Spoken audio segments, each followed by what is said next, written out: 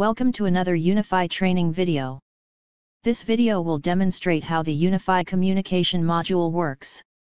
Put simply, the communications module has been designed to present in one view each of the interactions that have been recorded in UniPhi.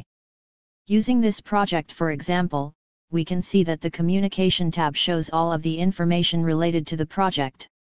This can be a long and extensive list, so UniPhi includes filters which allow you to refine your view.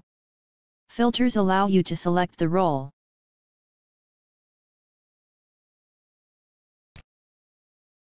the category of communication, and even the type of communication.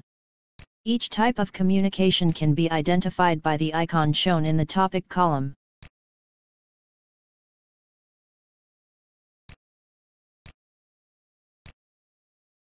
Once you have found the correspondence you are looking for, you can simply click to open it. For more help, visit any of these support websites or call us for more info.